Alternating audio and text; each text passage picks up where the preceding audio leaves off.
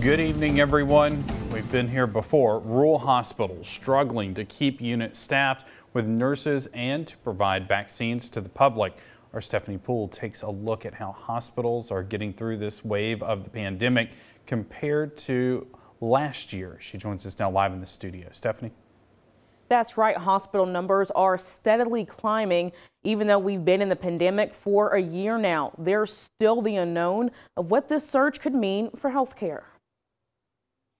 In Noxubee County, 1,437 people have contracted coronavirus. 1 year ago, on July 26, 2020, there were only 267 confirmed cases. And actually, pandemic has not made it any easier. Medical experts at Noxubee County General Hospital, like Dr. Naim Rahman, are working to keep the community virus-free. We don't have that long lines in the vaccine areas anymore, but again, we never have a day then we have no patient at all to get vaccinated. Dr. Rahman says providing critical care to patients who contract the Delta variant, especially in rural hospitals, is a bit challenging this time around.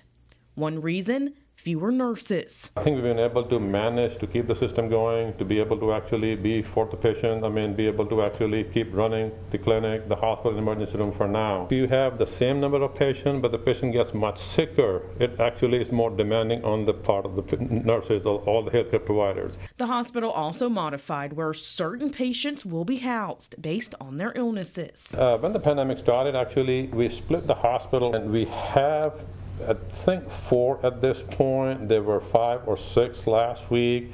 So this is a big jump from even 2 weeks ago when we had none for several weeks on end. Noxubee General Hospital can house up to 25 people. 10 of those beds are reserved for COVID-19 patients. And get this, a few of the people who are admitted with the virus are actually transferred from other facilities as far as Jackson. Smaller medical facilities are oftentimes hit hardest due to the limited number of ICU beds and transfers. I tried Alabama State, that's a neighboring state. They were wall-to-wall full, not even a single ICU bed available. So we were suggested to call Texas because the Medcom actually thought even Nashville and the Louisiana will be full at that point too. So how can we help curb those numbers? You've heard it before. Wear masks and be socially distanced. Put some barrier between you and the virus.